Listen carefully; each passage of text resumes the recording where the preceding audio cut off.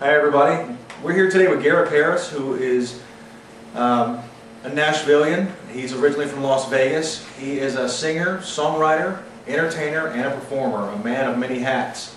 So we're going to talk to Garrett today, get a little information about him and what it's like to be in Nashville and be in the music business. So Garrett, thanks for joining us. Good to be here. All right, so tell me, you've been in Nashville for a few years. Yeah, it's been about 8 exactly. Okay. What's it like? What's it like to be a performer, an entertainer, singer, songwriter in Nashville? Well, it's been a bit of an odyssey, but it's been a worthwhile one. It's been a lot of ups and downs and struggles and some joy and some pain and some more pain. Living the dream, sometimes living the dream, sometimes living the joke, and everything in between. But it's been, I wouldn't trade it for anything. It's definitely been the journey of a lifetime so far, and we'll see where it goes. Now, do you feel like living those experiences, the roller coaster, if you will, do you feel like that leads to those songs that... Oh yeah, definitely. I mean, I think this is the town that put heartbreak on the map, I believe, and certainly have had my share of that while I've been here. And of course, you write about heartbreak, and you write about struggles, and you write about working man. You definitely draw from your own life, but you want to make sure that you're writing about things that are a little more real, that other people can relate to, and not just musicians and singers and songwriters. So now, when it comes to your music and your songwriting, you steer a little more towards a Western theme. I do, and I've run up against a fair amount of resistance when it comes to that, making that kind of music, because Nashville tends to embrace, if they're going to embrace a region of the country at all, it's going to be the South and the Southeast and that way of life. And of course, that's not where I grew up. I grew up out west, so I tend to write about the things that I know.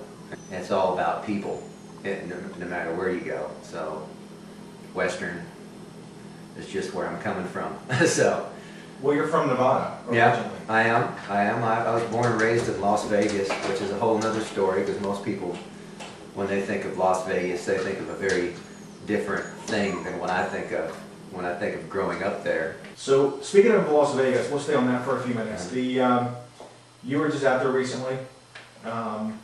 So, you were out there to visit family, but also to that little songwriting odyssey. Yeah, a retreat, so to speak.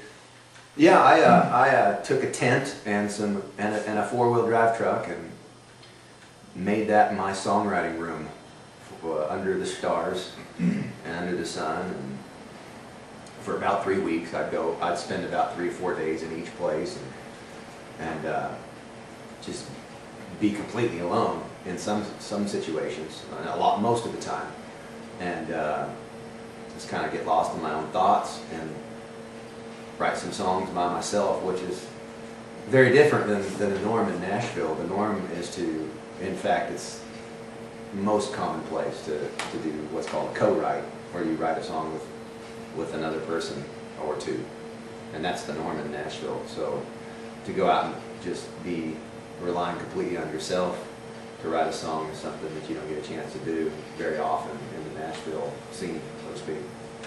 So I needed that. So, any inspiration from there, from that setting? Because I mean, that's a pretty amazing writing room, if you will. Yeah, I'd say I would say that the inspiration that I got from that was in not worrying about whether anybody else